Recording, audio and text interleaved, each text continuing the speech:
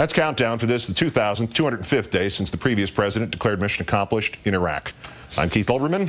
Good night and good luck. And now with more on the straight line drawn today between the torturing of an Iraqi secret police chief and the suggestion by then Vice President Dick Cheney's office to go ahead and waterboard that man. Ladies and gentlemen, here is my friend Rachel Maddow. Good evening, Rachel. Good evening, Keith. Thank you. And Keith, thanks for taking time to address that rather unfortunateness online today. It was big of you to do that, and I appreciate it. Thank you, and thank you for your friendship, Rachel. All right, thanks. Thank you at home for staying with us for the next hour.